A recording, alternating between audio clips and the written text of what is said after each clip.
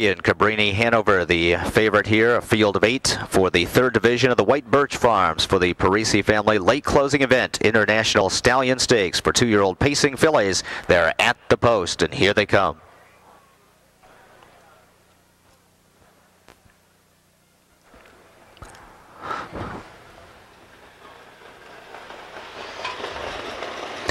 And they're off, and Art's Bid is out first and out fast for the lead. Copywriter on the inside second. Cabrini, Hanover floats out of there in third. Racing in fourth on the inside as the field moves on to the opening turn is Shy Gillian. Up to her outside, racing in fifth as they pace toward the quarter is Fast Ruffles. And then sixth is Fillies Victory. Bound for Glory seventh. Red Hot Dame is the early trailer. And Art's Bid fronts him onto the first turn. Andy Miller takes a look over his shoulder. No pressure coming so far, so he taps the brakes on the lead with Copywriter right on his helmet.